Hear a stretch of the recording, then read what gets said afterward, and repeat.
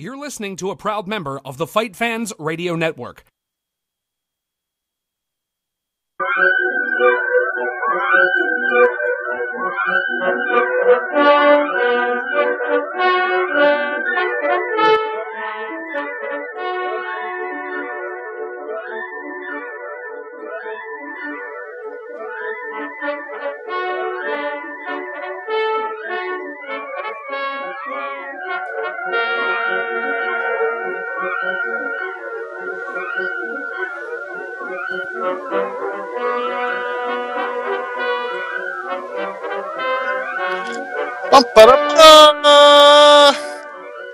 Hello, everybody. Welcome to another edition of the Untethered MMA Podcast. We are back on some sort of schedule after, if you listened to last week's episode, and if you haven't, I highly recommend you do, where we took a little avant-garde, a little Matt Roth alternative action. If you want to get in touch with the show, you can call the number at 410-988-6525, and you can reach us on Twitter. You can reach me at It's Mike Fagan. You can reach Matt Roth at MattRoth512. And Derek Suboticki not with us, but if you want to harass him, at FightLinker Subo. I guess the question I have to ask you, Matt, is where is he?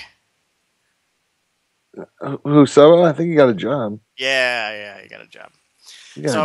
Derek's been training for 2 weeks. Hopefully, after this week, we'll be okay.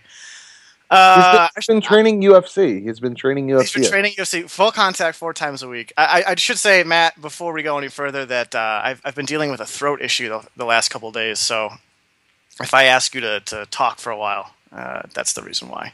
Okay, you got it. But yeah, let's get right into the big news. Let's talk about Batman. Oh man, Batman was awesome. And by the way, if you haven't seen the movie yet, you've had a week.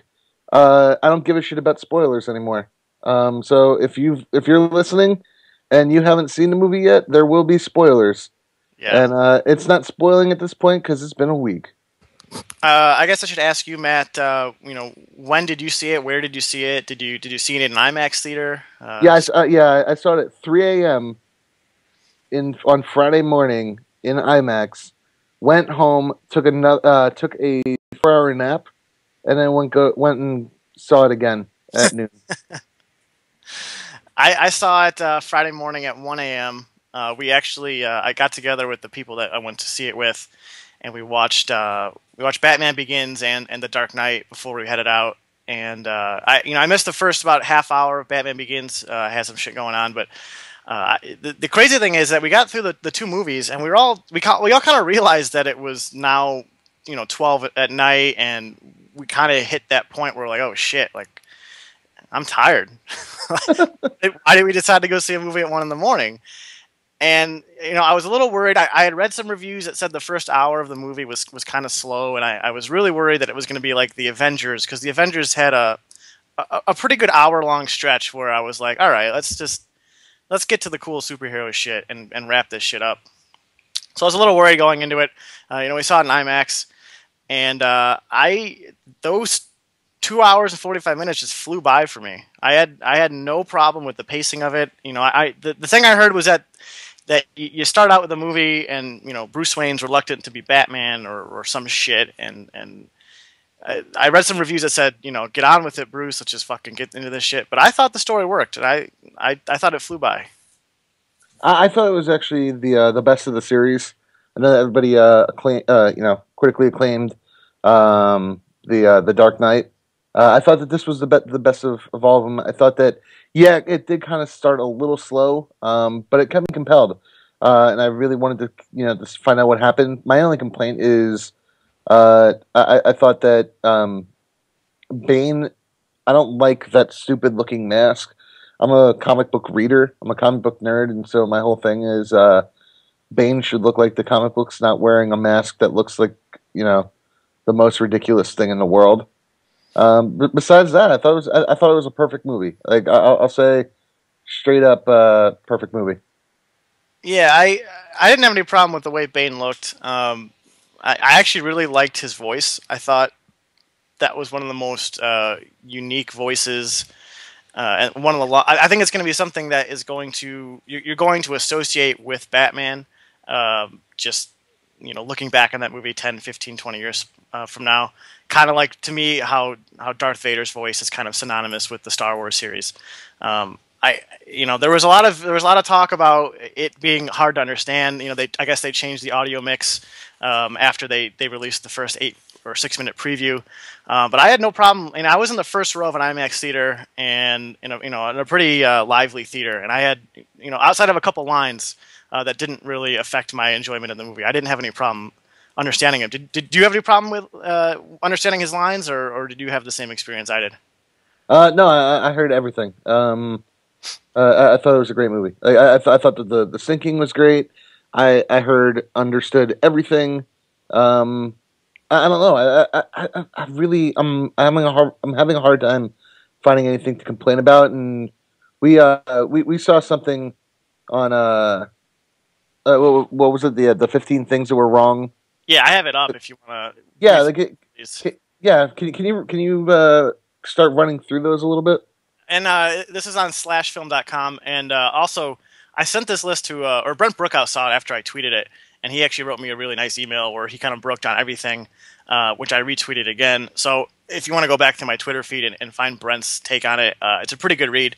But yeah, the first thing that they had was when and how did Bane find out about Batman's identity and applied sciences? Okay, so Bane is in the comic book during the story arc known as Nightfall. He actually discovered who Batman was while living in, I believe, Argentina. So he knew who Batman was before anybody else. He was actually one of the first villains to discover who Batman actually is. Most of Batman's gallery of rogues, as they're called, have no idea that he's Bruce Wayne. Well, and the other thing about Bane, too, and I don't remember the movie doing a great job of getting this across, but Bane's not just some strong dude that destroys stuff. Like, he's a pretty... He's a strategic genius. Yeah.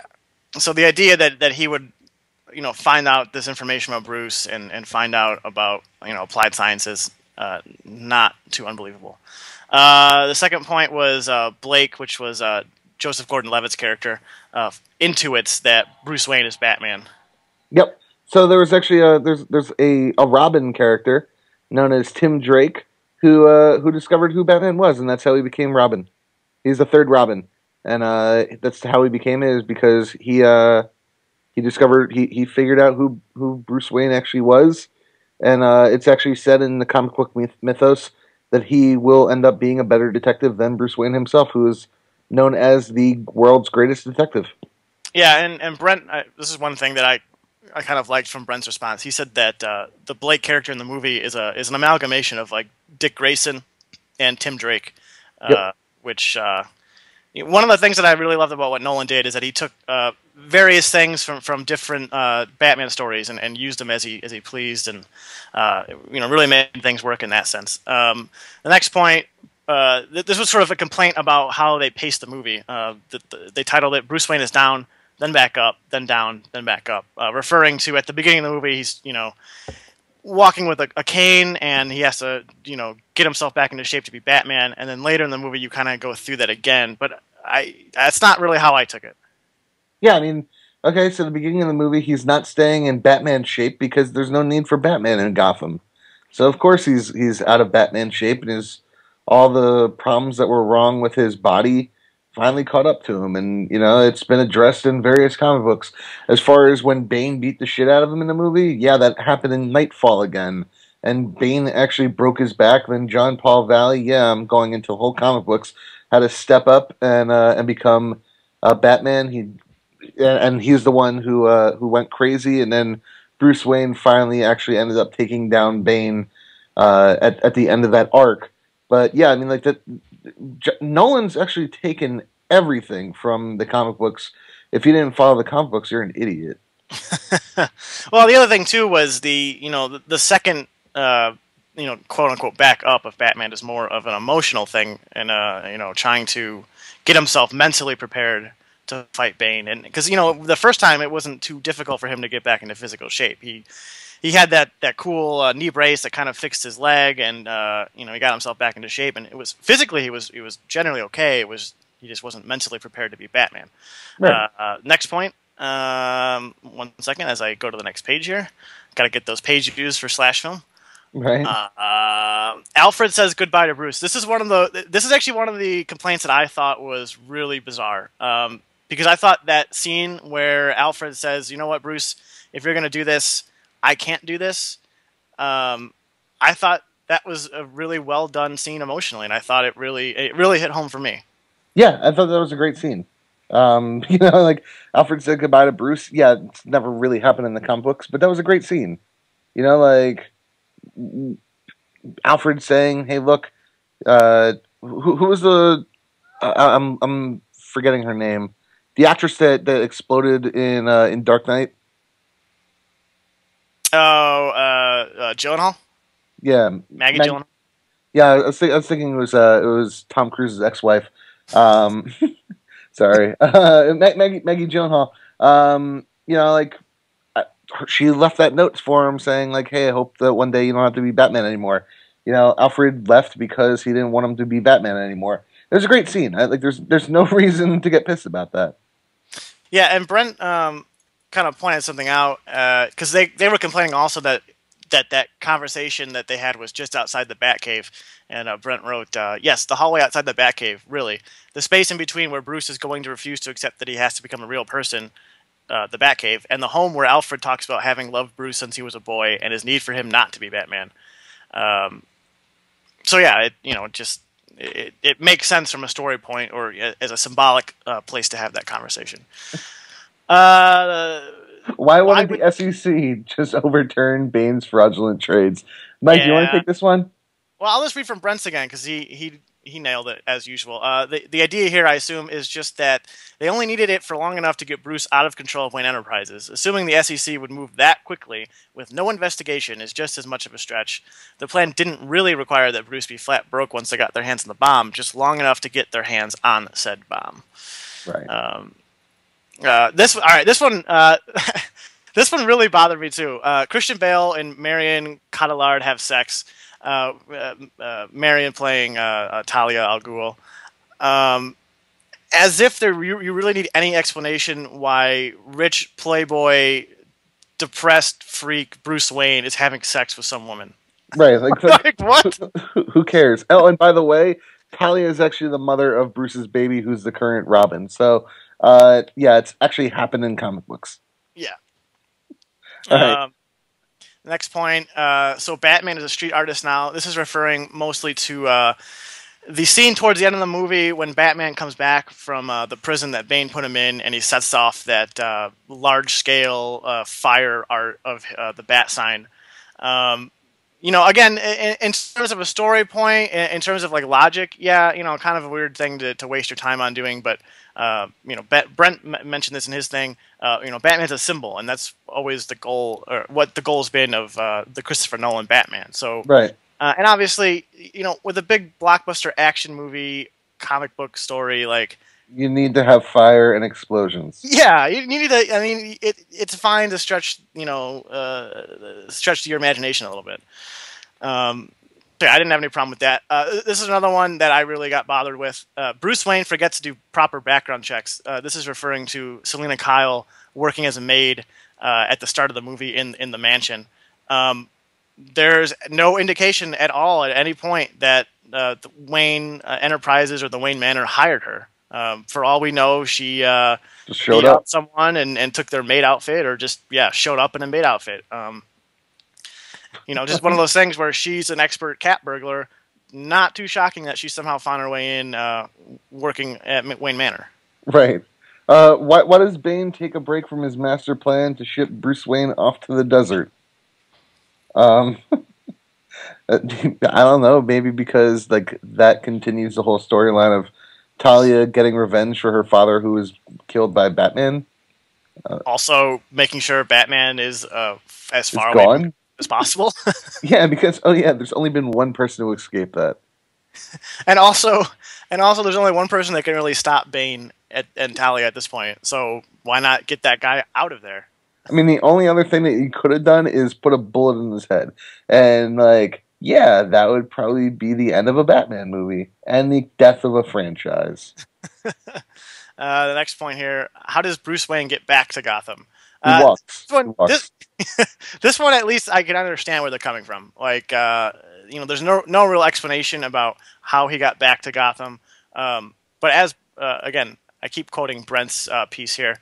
Bruce has always had assets and, quote, ways to get things done, unquote, all over the world. Plenty of stuff for Wayne has not been, quote, on the books, quote, unquote, in his life. I'm just assuming he had a plane or something no one knew about. Okay, fine. If you want to be annoyed by this one, that's fair. So, yeah, I mean, it's totally fair to be, but at the same time, like... It's the most, like, menial, most menial, ridiculous thing to get pissed off about this film.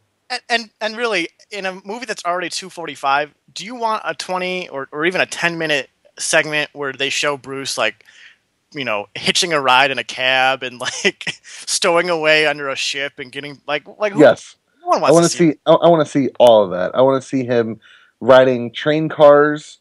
I want to, like, come on, fuck out of here. Bruce Wayne riding the rails? Right. I want to see Bruce Wayne riding the rails. And also the whales. Apparently, I also want to see that too. That would be a great movie. Bruce Wayne riding the whales. Why does a prison exist where people can possibly climb to freedom, and by doing so, free all the other prisoners? Which was directly addressed in the movie. Right. That's actually been directly addressed. And also because they just want to kill your soul. That's why it's there. It exists. Also, because if you don't make it up, you die. This one I sort of skipped over when I read it originally, so I'm going to read it out loud. The post-Bane Gotham feels totally fake. Sure, it's cinematic to have Scarecrow hosting weird trials and sending people off into icy exile. But after that initial effective sequence of wanting rich people ripped out of their homes on Fifth Avenue, nothing about this Gotham seems real anymore.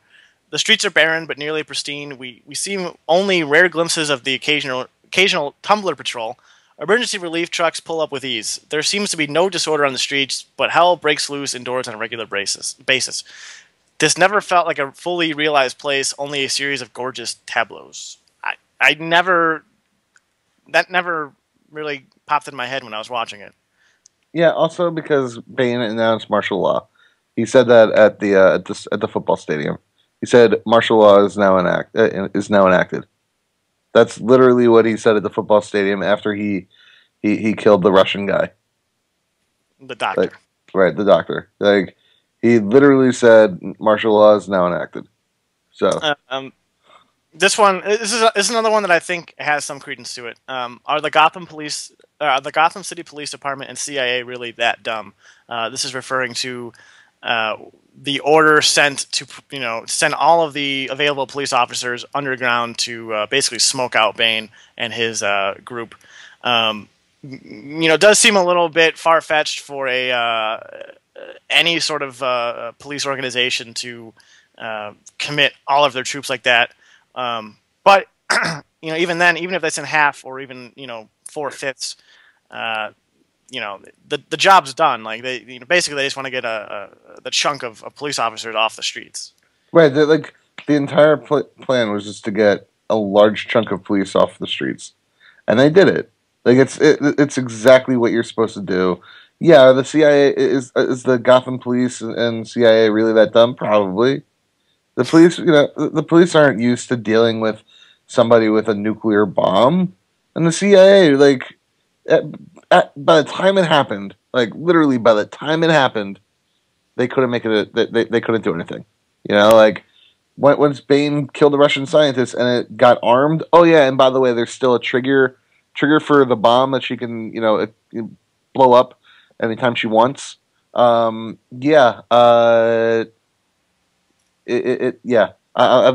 offended by this question. Continue. Most of the hand-to-hand combat is terrible. I'll read this one out loud.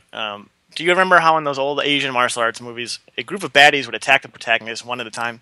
Do you remember how unintentionally comical that looked? That's how I feel whenever Batman fights anyone in this film. Exception, his fights with Bane, which I thought were appropriately raw and intense. For the most part, all the bad guys have guns and none of them use them. Each one just waits their turn to get their ass kicked by Batman.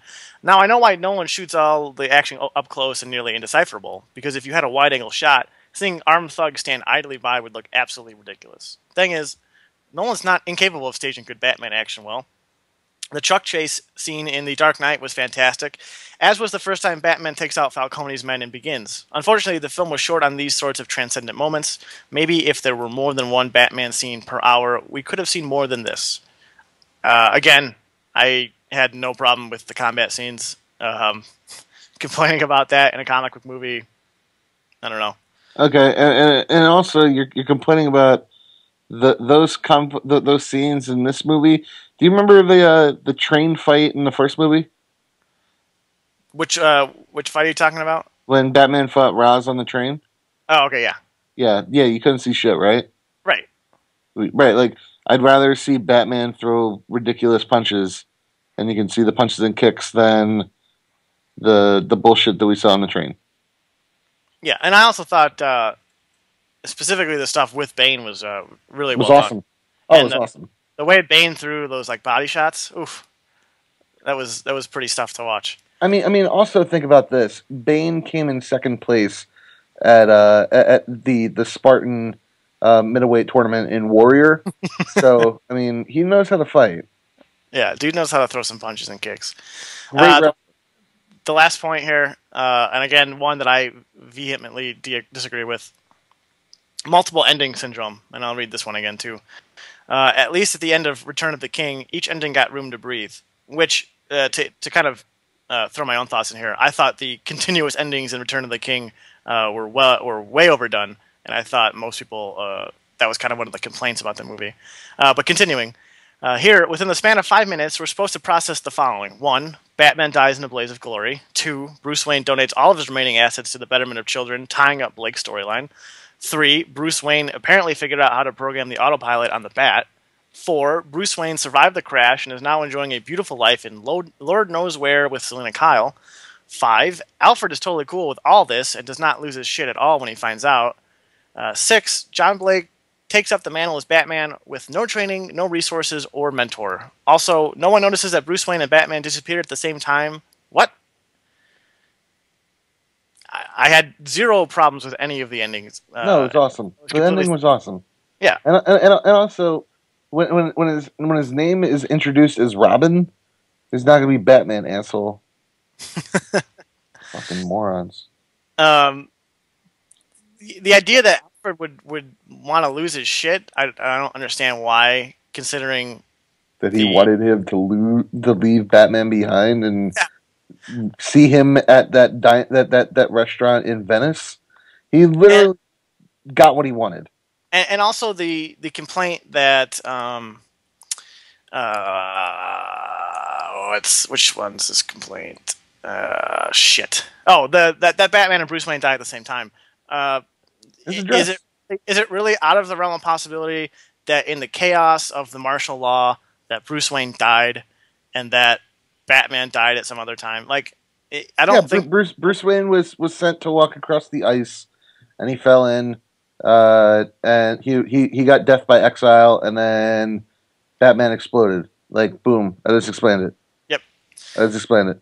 Now, I actually have one complaint of my own. This is the only major complaint that I have of the movie, is that final climactic scene when Batman is about to send the nuclear bomb over the bay with the Bat. There's 2 minutes left on the countdown, and him and Selina Kyle have this bullshit chit-chat. Like, bro, there's 2 minutes left. You need to get that nuclear bomb as far as you can away from the city. You have plenty of time. Well, if you're going to... I mean, obviously, it's a minor complaint, and it's not a huge deal, but it's one of those things when I'm sitting there watching the movie, I'm like, bro, come on, shut the bitch up and let's get out of here. Save the city. Man, the best was, Commissioner Gordon just finally figures out who he is. Yeah. Like, it takes him, I'm guessing Batman by this time is like 36, mid-30s. And it takes him 30 years to figure out that Batman is Bruce Wayne. My other complaint, and this is also a minor one, this is more and I'm sure someone at the studio was like, "All right, you need to put this line in there."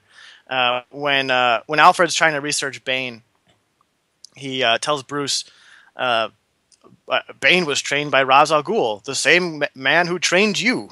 Like, no shit. Like, anyone who's watched the movie with any sort of eye knows who Ra's al Ghul is.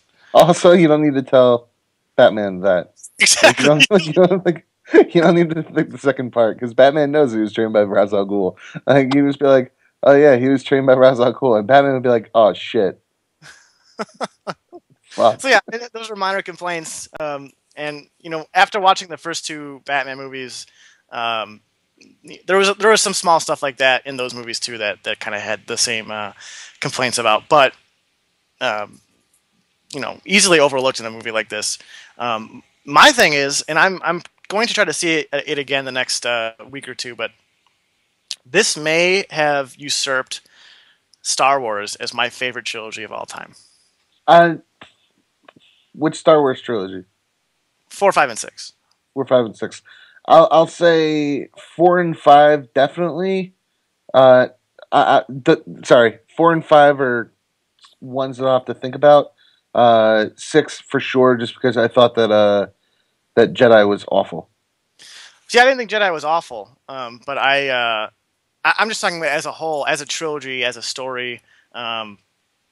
And part of it might be recency bias and how pumped I am about Batman and how satisfying I thought this last movie was. But and I want to say too that Star Wars has held that mantle for me for going on 20 years now. So kind of a big deal for me to make that sort of claim.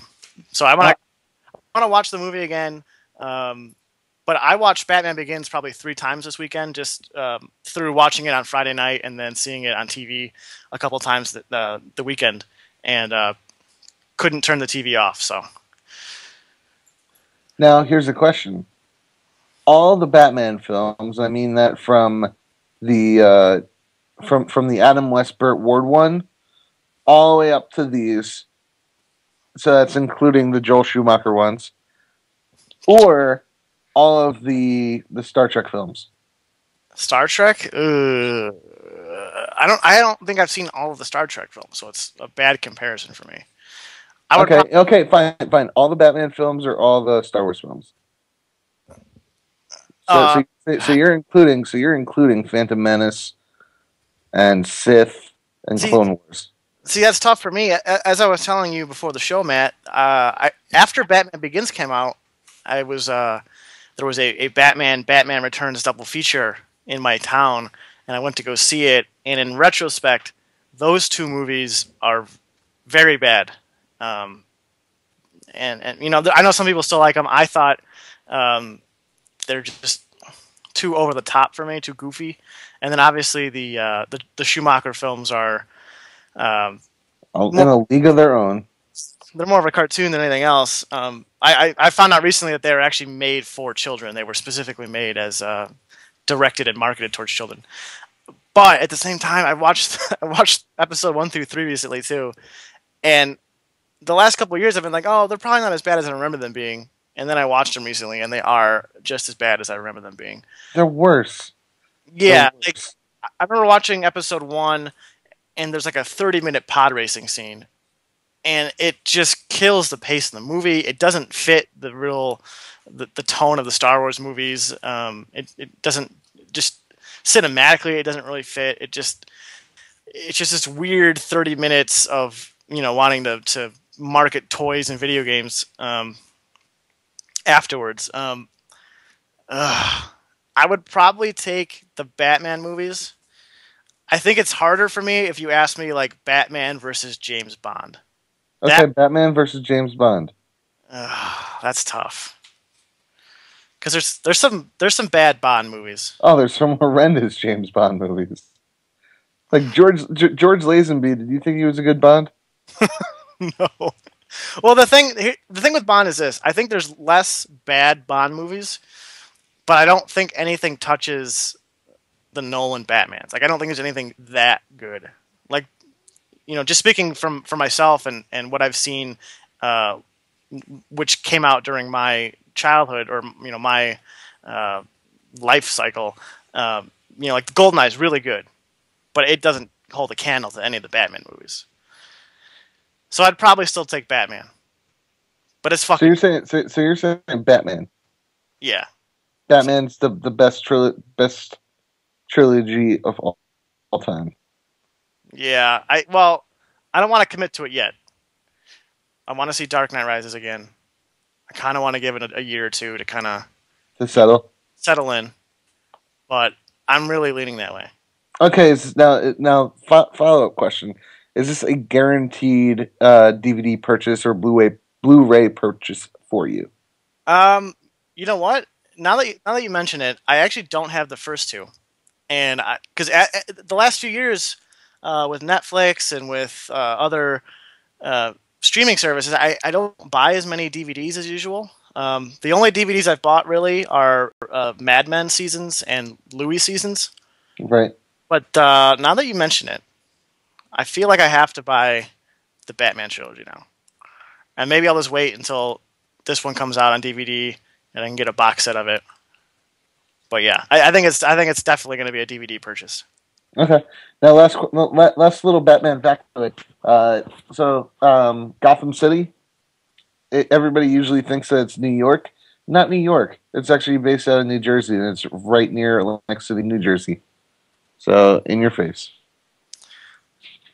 Batman factoids getting dropped here on the Untethered Podcast. Is there anything else you want to say about The Dark Knight Rises, Matt, before we move on to mixed martial arts? Yeah, I do. Anne Hathaway, you're not as good as Michelle Pfeiffer. And Michelle Pfeiffer, you weren't as good as Lee Merriweather. That's it? That's it. All right. I just upgraded my Mac OS to Mountain Lion. How is it? Well, I was hoping to get it upgraded for the show, but that didn't work out. So I'm on my PC for this. So I'm just gonna. Hopefully, it doesn't suck. What's the big difference from Lion to Mountain Lion? It's more of a. It's not as big of a difference as previous upgrades. This is right. more. There's a lot of stuff that kind of integrates with other iOS devices.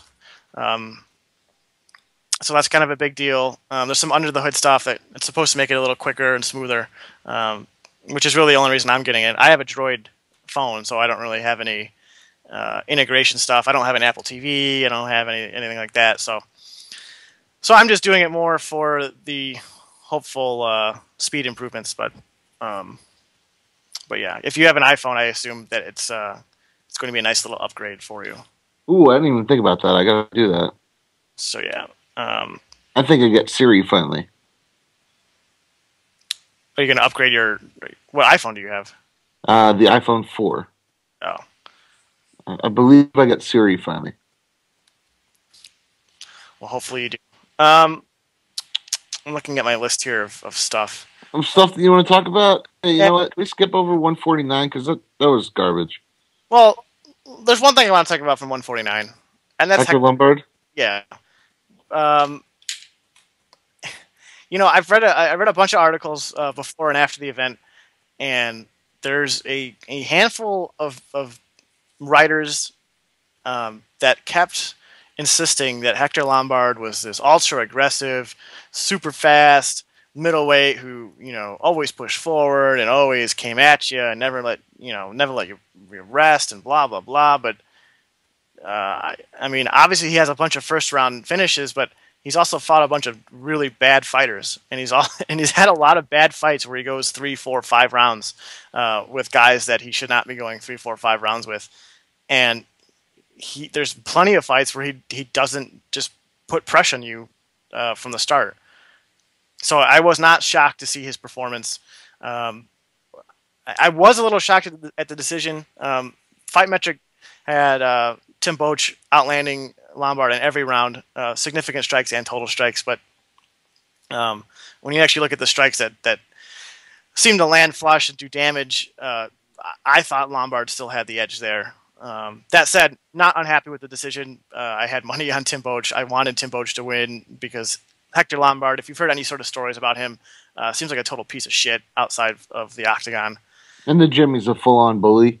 Yeah, I've heard a lot of bad stories about him. So I wasn't really feeling sorry for him when that decision was read. At the same time, I laughed when it happened. Yeah, because during his entire, what was that winning streak? It was something like 19 fights or whatever it was. It was something like that, yeah. Yeah, like during an entire winning streak, where everybody ranked him in like the top 10, the guy never actually beat a top 25 fighter, ever. He's never beaten a top 25 fighter. Crazy thing, it's not like he hadn't beat a top 10 guy. He hadn't beat a guy in the top 25. Right, like the best person that he ever beat was Alexander Shlemenko. Shlemenko's really entertaining, and I'm not taking anything away from him. But if he was a step down from LOLmbard, and LOLmbard apparently is a step down from the best of the best in the UFC. I mean, where do you put? I mean, unless LOLmbard wants to drop down to 170, which I doubt, just with how beefy he is, who do you have him fight? I'm going to check. Like, he wants to fight Mark Munoz. He doesn't deserve Mark Munoz. You know what? I wouldn't mind that fight, though. I mean, I think, the thing about that fight is it either proves that it either kind of redempts Mark Munoz for what happened to Chris Weidman, or it, proves that Hector LOLmbard is a legitimate middleweight in the UFC. Like, I'd like to see him versus Chris Lieben when Lieben finally returns. Yeah, I wouldn't mind that fight either. I think that's a good fight. But I mean, like, fuck, man, like, this is somebody that everybody was talking about having a title shot against Anderson Silva if he beat Boach. You know what? And I always thought that was very weird. Like, I wouldn't have minded it. I think a lot of the reason why the UFC wanted that fight was to bury Bellator. It's a very Vince McMahon move, because I don't think there's any way Hector LOLmbard beats Anderson Silva. Oh, dude, there's zero possibility that he beats Anderson Silva. I mean, just the reach alone and Anderson's control of distance. I mean, that right there that's it. And Anderson's chin, and Anderson's just Anderson's a heavyweight, really, or he's a really, really big light heavyweight. Like, it's not even close. Anderson's like 15 levels above Hector LOLmbard. 15. Well, and the crazy thing I've heard about LOLmbard, first, I think this came from Matt Bishop. Told me he got the information from somewhere that LOLmbard has a cut of the pay-per-view. And the other thing, someone online on Twitter, trying to find who it was, he didn't differentiate what this meant, but he said that LOLmbard has some sort of two-loss clause in his contract where the UFC can't cut him right now.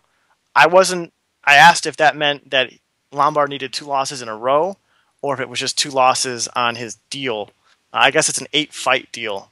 But if it's 2 losses just on the contract as a whole, that clause is pretty much worthless. It's like losing the first game in a playoff series where you have home court advantage. You've lost. That's it. Like, you've lost home court advantage unless you win the next couple games. So yeah, very, very interesting that the UFC, if those reports are true about his contract, 8 fights, has some sort of 2-fight or 2-loss clause, and gets a pay-per-view cut. Very interesting that the UFC was willing to give him that much. Yeah, I doubt. One, I mean, I don't know where Bishop got that information. I would doubt that. Just from knowing who Zuffa actually gives pay-per-view cuts to. Right. I doubt that they would give somebody, a brand new newcomer who's never faced any top-tier guys, a cut of pay-per-view. I just don't believe that's the case. I could be completely wrong. I'm just my opinion. And knowing who Zuffa gives pay-per-view cut to, I just don't see it. I know that his deal was like something like 50-50 or 75-75. So again, like, I just don't see him getting a pay-per-view cut. The two cut thing, maybe. I don't fuck, I mean, shit. 8 fights is a long contract. It's a really long contract, and it's like the type of contract that Rich Franklin signed back in 2005, 2006, when he was making 32. You know, Well, like the thing about that contract though is, it might be an 8-fight contract, but unless those 8 fights are guaranteed, it doesn't really mean a whole lot. I mean, you can give a guy like a 2-fight, but I mean, if that 2-loss clause is actually true, like then it really can work out to be 8 fights, and I just don't see that happening. I don't think that there's any manager in MMA that can bend Zuffa over a barrel like that.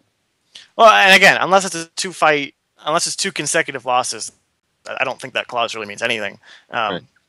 Especially after losing his first fight. I mean, now he's just, he can't lose, and if he wasn't going to lose, they weren't going to cut him anyway, so it doesn't really matter. Right. The pay-per-view cut thing also seems a little odd to me. Maybe it's one of those things where if he got into a main event or got a title shot, it would kick in. I'm not sure how. It seems very odd for him to get a pay-per-view cut right away, not having any sort of recognition in the United States, as a national fighter. Never headlining a pay-per-view before, just seems like an odd thing to give him right off the bat. Yeah, that's basically my issue. I just don't think that they'll give it to somebody right off the bat. In related news, with the loss, it really seemed like the UFC was ready to give LOLmbard a title shot if he won.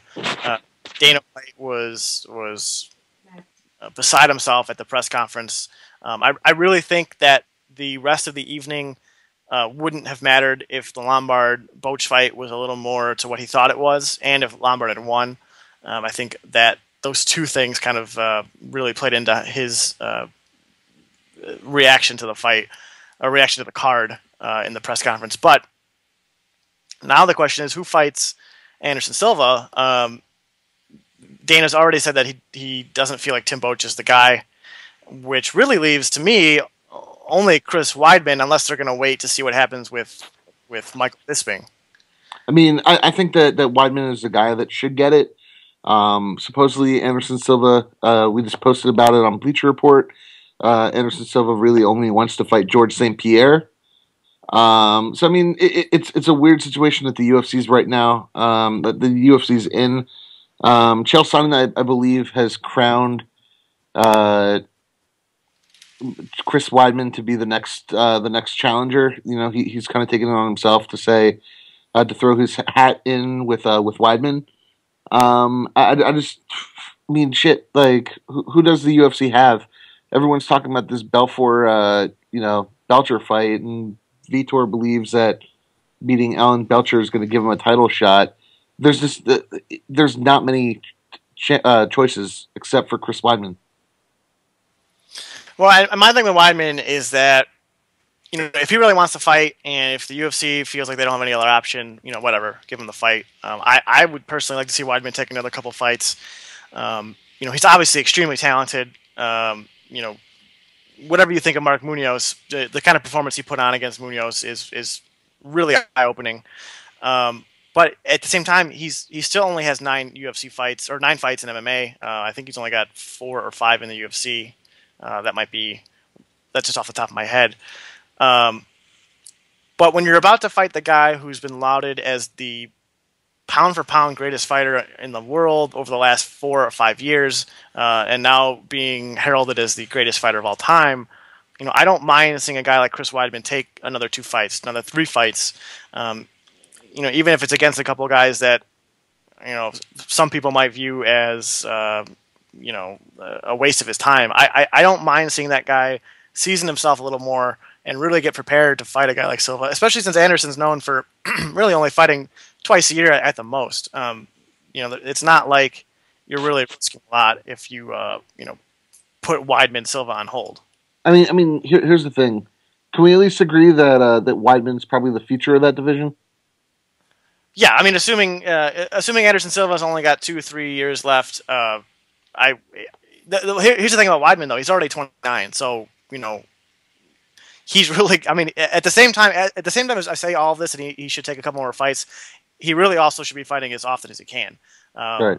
because once he gets to 31, 32, 33,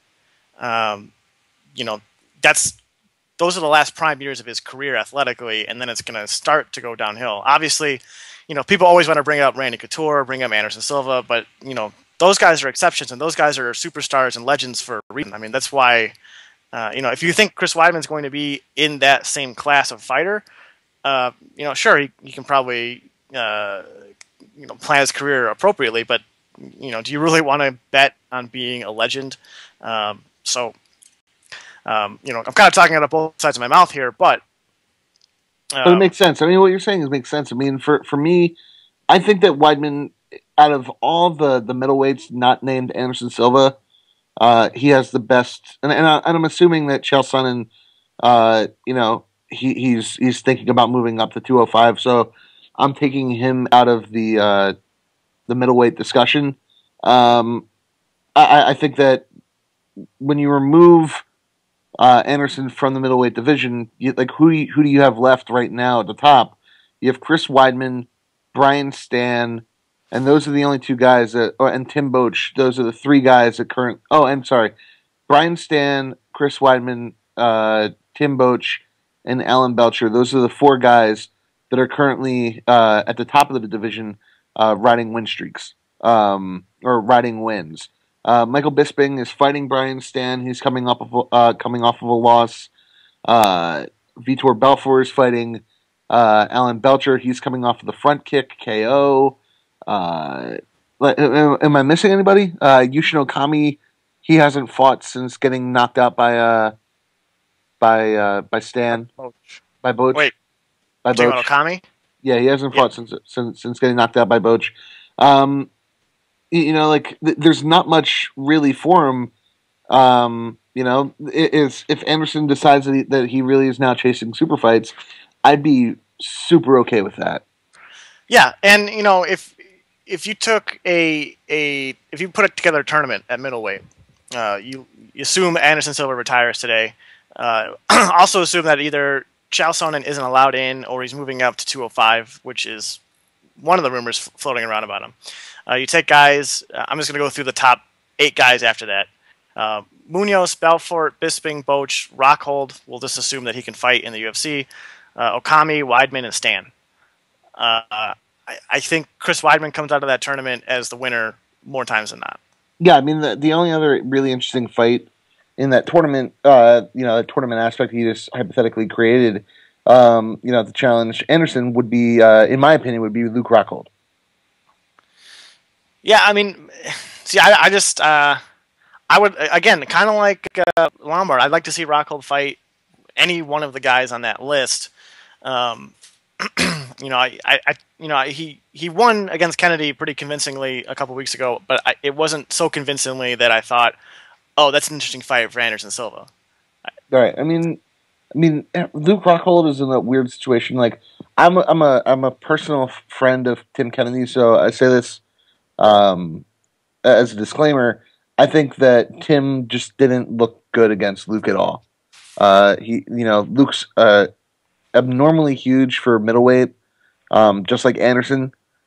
Tim probably should be fighting at 170, but Tim also, he had nothing for Luke anywhere, except for kind of on the ground keeping top control.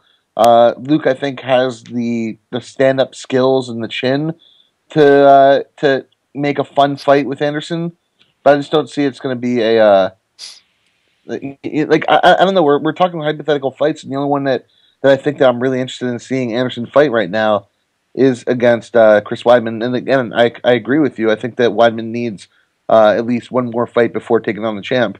I'd personally like to see him versus Belfort. Yeah, I wouldn't mind that. Another reason that Weidman should probably take another fight is that his win over Munoz was on a Wednesday on Fuel TV in a fight that probably, a couple 100,000 people saw maybe. 200,000 people. Yeah, so, just from a promotional aspect, it seems kind of backwards to give a guy whose best win came on a card that no one really saw to put him in a main event on a pay-per-view with Anderson Silva. I do want to say, Matt, I think the worst part about Tim Kennedy's fight was those trunks, those diaper trunks. Oh, those are terrible. Those soggy, gross, loose-fitting bicycle shorts that really, and I was joking about it on Twitter, but I was serious at the same time. Like, they were really disgusting. Yeah, those were terrible. Like, straight god awful. And I don't know why he would wear those, because he's never worn those shorts before, right? I always remembered him being a board shorts guy. Yeah, he's always been a board shorts guy. Now, at the same time, I actually prefer fighters to wear bicycle shorts, because then you avoid any notion of grabbing shorts or of any sort of impropriety in that regard. Obviously, they look better on some guys than others. I wouldn't want to see Cole Conrad in a pair of bike shorts.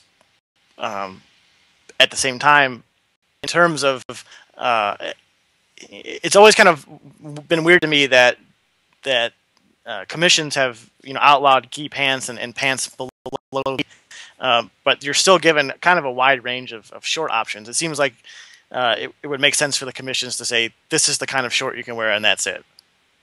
I mean, the commission actually does have that ability. Yeah, I'm saying it's weird that they haven't. That's something that commissions haven't taken that extra step. I mean, those were just a little bit shorter than Vale Tudo shorts, right? The Kennedy shorts? Yeah. Yeah. I mean, those were shorter than Vale Tudo shorts, but a little longer than what's it called? Than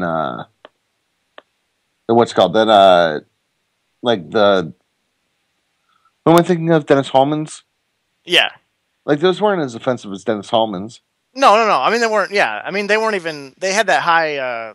They're kind of high on the hip too. So like, it wasn't. It wasn't disgusting in that aspect. It was disgusting in how they got covered in sweat and became this weird off-white, and they, for some reason, weren't skin tight. They were really loose, and it was just, it looked like a diaper. It's so bad. Like an adult diaper. Bad. It was so bad. What's next? Oh, big news the last couple of days here. Daniel Cormier has an opponent. It's Tim Sylvia. Oh, yes. No, it's not. It's Frank Mir. I'm actually really, really stoked for this fight. Yeah. I'm sure Mir got a nice little bonus from the UFC for taking them up on this offer. Really, just a really good fight for Cormier. A really nice step after his win over Barnett. I don't necessarily think Mir is a step up in competition. He's a step up in name. Probably more of a lateral move in terms of competition. A different skill set to deal with. But I think it's a fight that if Cormier was coming into the UFC, I think that's a fight that people would kind of push for. And I just like. I think it's an inspired bit of matchmaking. That's what I would say about it. I think it's a great fight. I think that Cormier still beats him pretty handedly. But it's an interesting fight because you get to see how Cormier will react to somebody who is not only bigger than him, but somebody who has the ability to, not shoot a takedown and take him down and like shooting a strong double. But Frank Mir, if he's going to fail on a takedown, he'll roll for a knee. Yeah, it's a guy that presents some interesting options for Cormier to deal with. I don't see any way that Cormier doesn't just beat the shit out of him. Yeah, I mean, the one fight that I'm really excited for Cormier when he finally makes it into the UFC, and I think that he's going to walk through Mir, is I want to see how Cormier does against Junior Dos Santos. I'm already looking ahead to that. Yeah, and I think it's fair to say that assuming Dos Santos beats Velasquez in their rematch, which I don't think is necessarily safe to assume, but assuming he does, this fight, I think, is Zuffa's way of setting him up for an immediate title shot when he gets in the UFC. The one thing that Cormier did say is that if Kane does beat JDS, he'll think about moving down to what's it called? To 205. Yeah, I heard that as well. He would rather fight John Jones than fight Cain Velasquez. Right. Which also an amazing fight that I really want to see. Yeah. Really, anything that Cormier is doing, really. Yeah. Well, Cormier's got that new kid in school thing where, you kind of want to see what he's got. Right, exactly. it's always even with Lombard. To be fair to Hector Lombard, him coming into the UFC, I like because it gives a fresh look for a lot of matchups. Right. And the same thing with Cormier coming into the UFC. It just gives a lot of cool, fresh matchups. At the heavyweight division, and I'm almost rooting against Cain Velasquez because I want to see Cormier get that title shot. Yeah, I think that most of us want to see that fight. But I would not be upset to see Cain Velasquez win. And I think people are going to be surprised at how that second fight's going to look. I don't think it's going to look the same, and by that I mean it's not going to look like a minute. but I'm still picking JDS to win. Yeah, I think it's fair. I do love that people say, well, JDS knocked him out in the first round, so obviously he's just going to walk through this guy. If there's one type of fight that you can't really take a lot from when you talk about a rematch, it's a 90-second sort of flash knockout, especially when a guy is coming off over a year of recovery of a pretty significant shoulder injury. Right. And obviously Velasquez came back and really beat the shit out of Antonio Silva in his return fight. So yeah, I expect that fight to look a lot different. It's all going to hinge on, to me, how successful Cain is wrestling with him. To this point, we've seen Dos Santos have almost a Chuck Liddell-like ability to stay on his feet. I still don't think he's fought a wrestler close to Velasquez outside of the first Velasquez fight.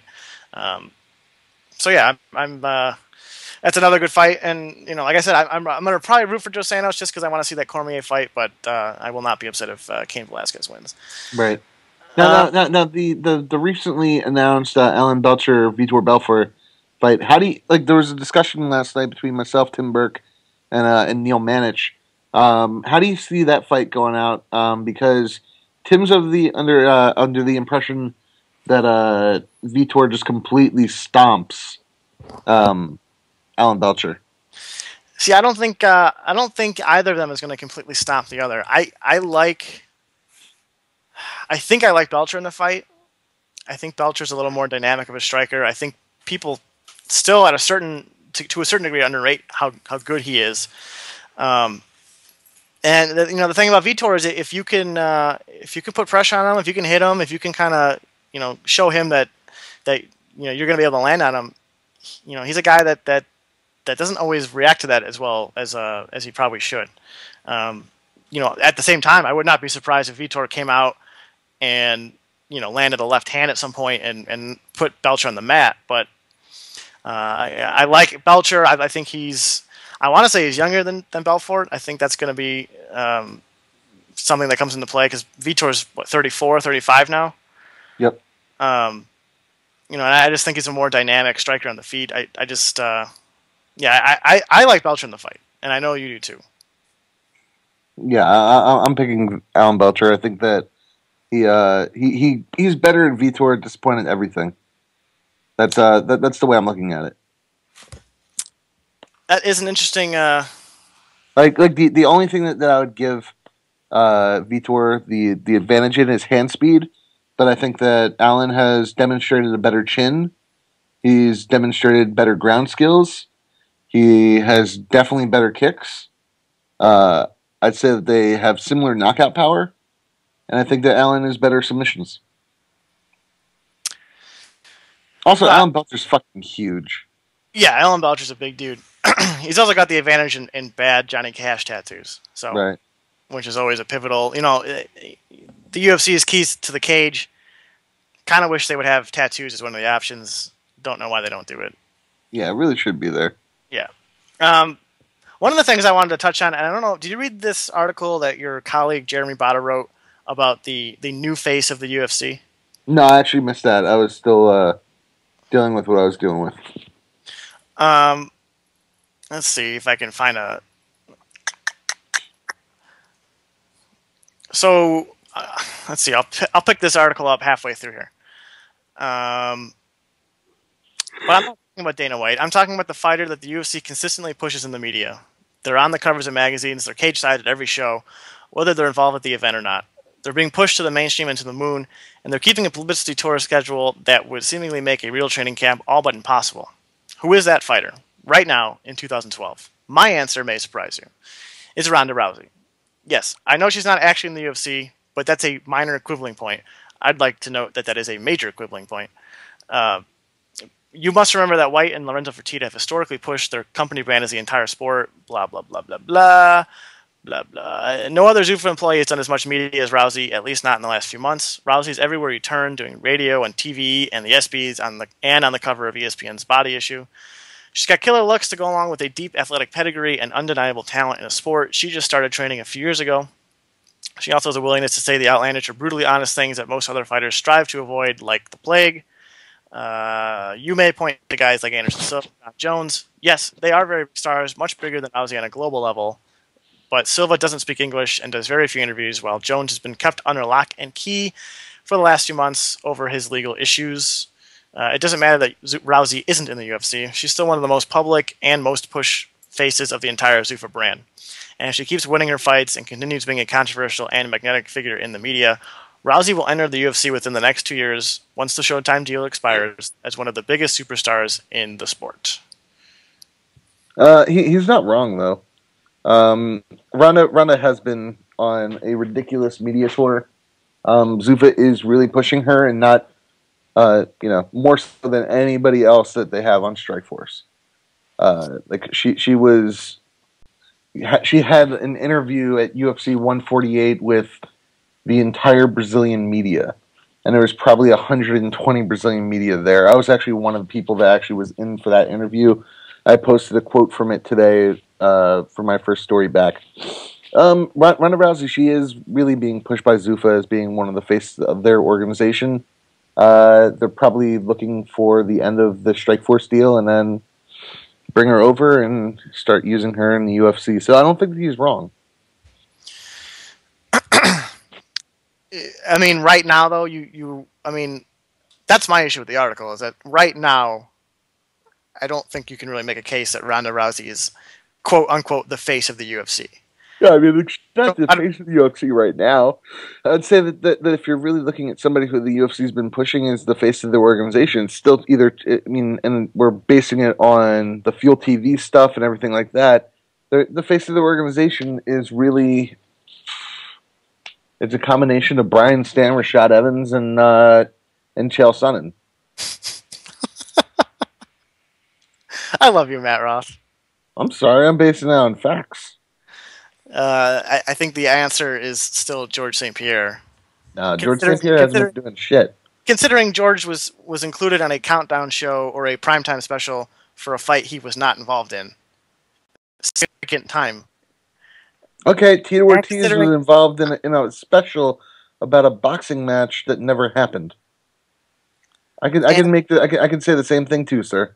And considering George's sponsorship deals with places like Gatorade and Nike, and doing commercials for the new Google Nexus tablet, right? And Rashad Evans' sponsorship deals with Microsoft, and and he also is in a Microsoft 360 commercial, Xbox 360 commercial.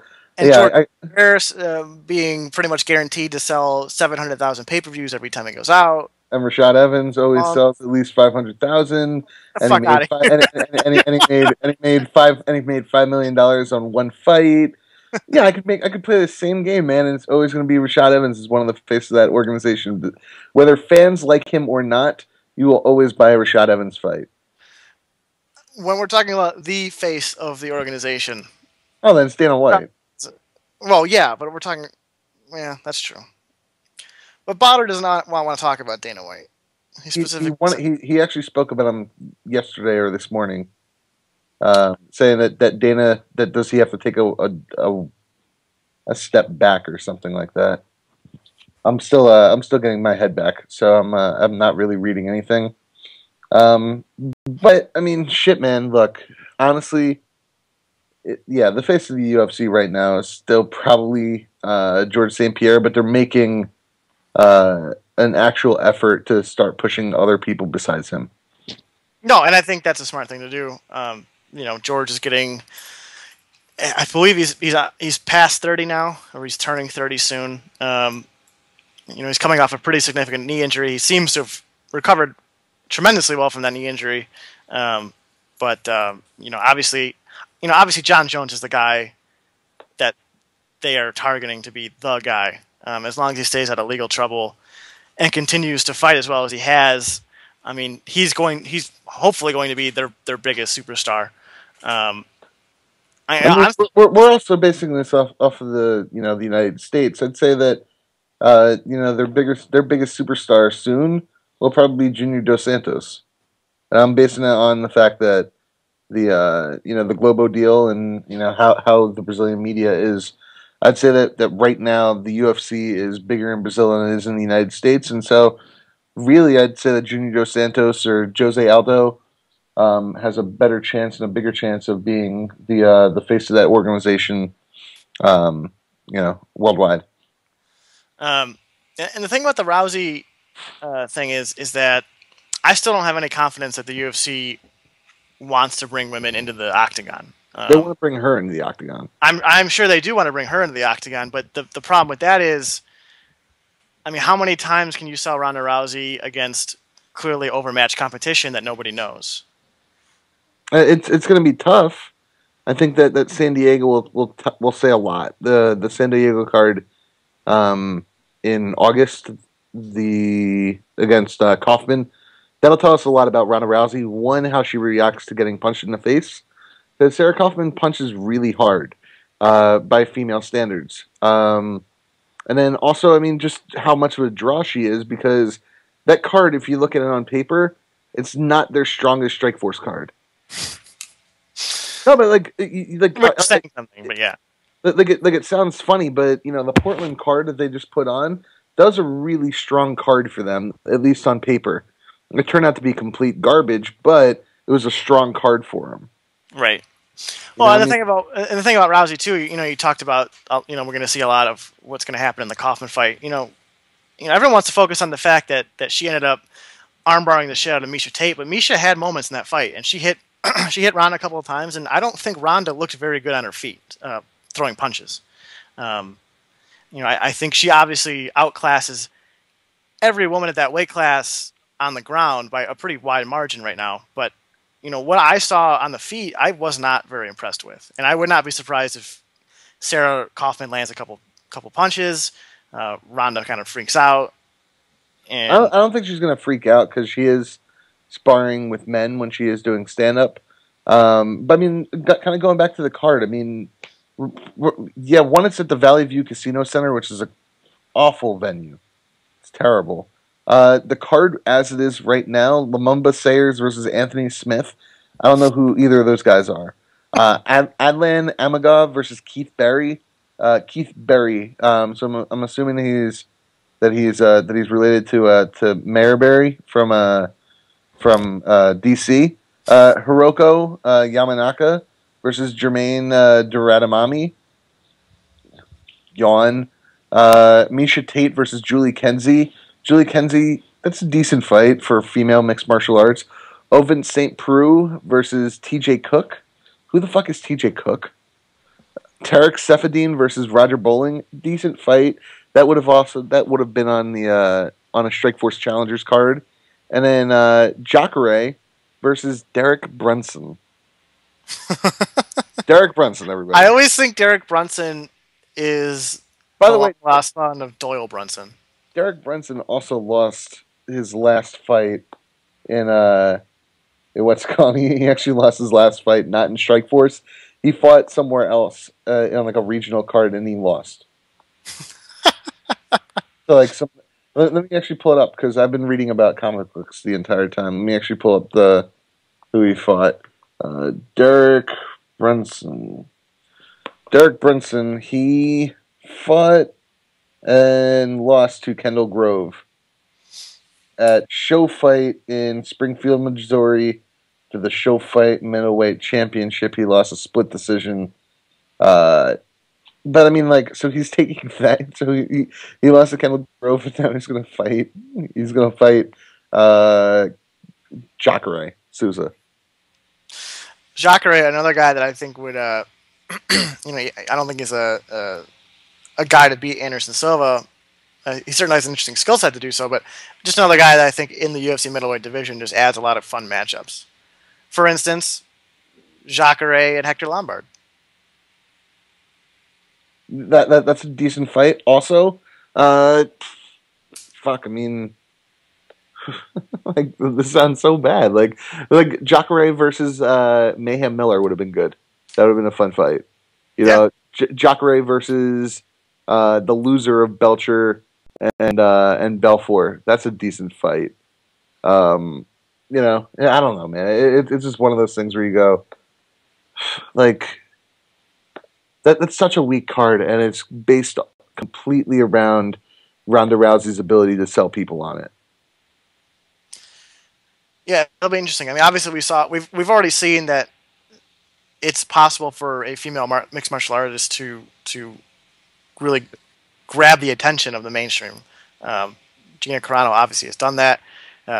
She, in terms of her fight career, that was ended when she got destroyed by female Cyborg. But you know, there's a precedent there of being able to generate interest. The problem is that Carano had that big fight to look forward to with Cyborg. Right. She had a foil. I don't think Rousey has one, and I don't think she's, as far as I know, there's not really one on the horizon for her. Yeah, I mean, Chris Cyborg, maybe can she get down to 135? Or is Rousey willing to go up to 145? Probably not. I don't think that she's willing to go back up. You know, I mean, and Chris, I mean, she had so much trouble making 145. Right. You know, now you're saying cut an additional 10 pounds? Like, come on. That's even saying that she's going to come back after this the steroid suspension. Like, where part of it with discussions that I've had with people, like, you know, offline, and like, is that, you know, was this a thing where Alahara was basically, you know, keeping her on cycle, or did she start cycling once Alahara went back to Brazil?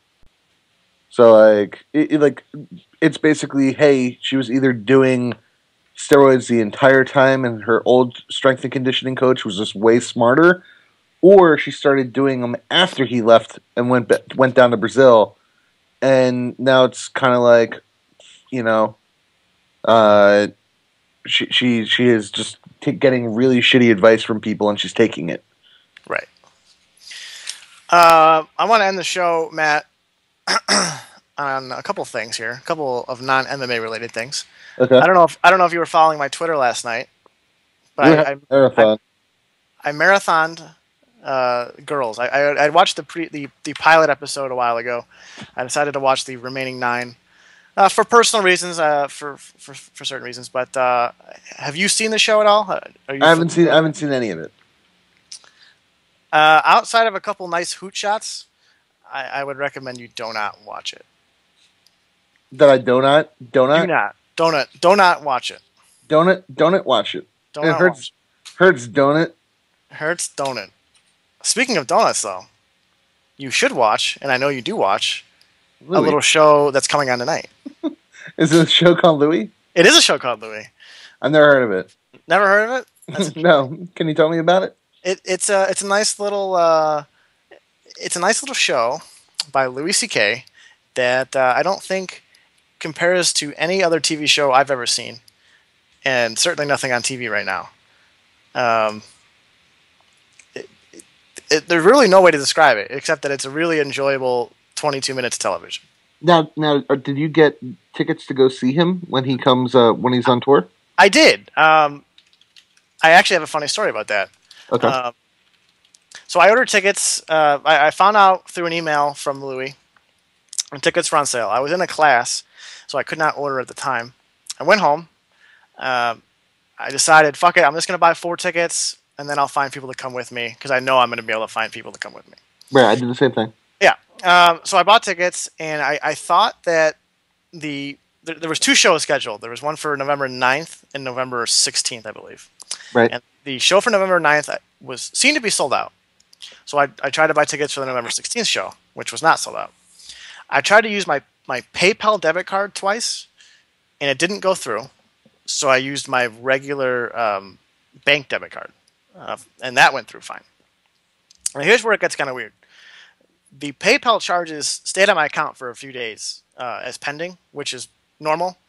So I emailed PayPal. I'm like, hey, these transactions didn't go through. I was wondering when these funds will be available back to me, and they took care of it right away.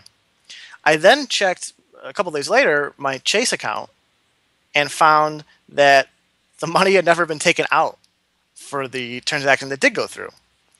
And I know that transaction went through because I have the tickets in my email ready. So I would never do this for anyone else. Only because it's Louis C.K., only because of the way he's doing this. I actually emailed the ticket provider, and I'm like, hey, I have these tickets, and I don't think you took the money. Is there any way for you to rectify this? And I haven't heard from them, and it's been probably a month at this point. So you got free tickets. So I either got free tickets, or I'm going to get fucked at the door. Or you don't have any tickets. Right. I either have free tickets or no tickets. All right. And that's scary. That is scary. Is the Chicago show before or after the Austin show? I'm not sure. When is the Austin show? Sometime in December. Oh, well, that would be the Chicago show is before then. Okay, so if you get fucked at the door, I have an extra ticket, and I'll hang on to it. All right. And if you can't go, then you can fly down to Austin and you can go see him. That's a deal, sir. All right. Awesome. Well, Matt, it's always a pleasure. It's been a pleasurable 75 minutes. Is there anything else you want to say before we get out of here? No, I'm good, man. I'm gonna finish watching this documentary on the AWA, and then start transcribing an hour-long interview with the CEO of Bad Boy. Oh, and that's always the best part of writing online. Well, hopefully we'll get Derek back next week. Hopefully his work schedule and school schedule doesn't get fucked for our show. But for Matt and for our producer Erica, we will see you next week. See you now or see you on another time.